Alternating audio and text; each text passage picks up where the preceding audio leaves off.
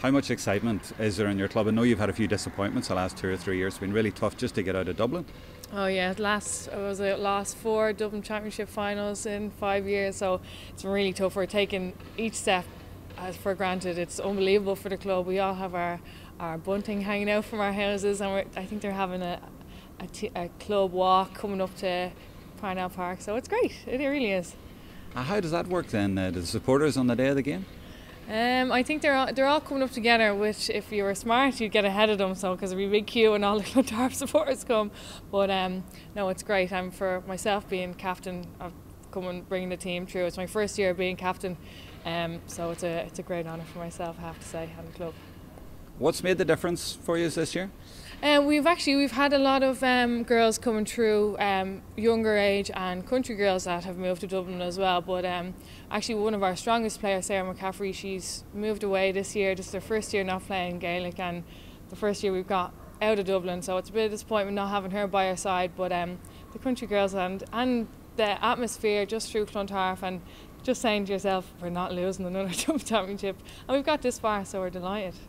Who are the country girls? Name them. There is Aoife Crowley, Fee Skelly, there's Grace, there's Elaine, there is Becky, if I forget any now. And then there's a few Dublin girls that have came to us as well.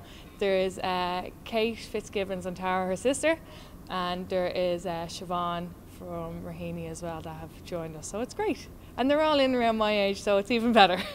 So things are flying this year. That's a lot of new players in 1 year. Yeah, it is. And people might think like they mightn't just step in. A few girls are with Dublin and they haven't been with us the whole year, but they've just slotted right in. It's brilliant. Do you know much about the opponents? Well, to be honest with myself, I haven't looked into it that much, but I've read up their past games.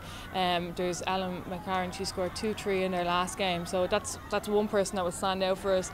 But my team are unbelievable, and I don't think we have to pick out any player because we're just very strong ourselves, that we can just go in with our heads high and just whoever you're marking, just put it up to them, and that's about it.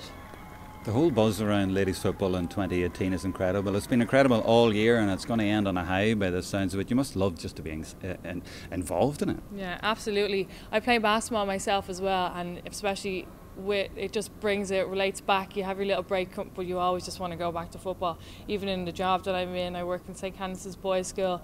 They're so supportive. All the lads play football, and they can't believe when you come in as a girl and all the trophies you've won. They're just like, what? Like, what's going on? So it really is. It's brilliant.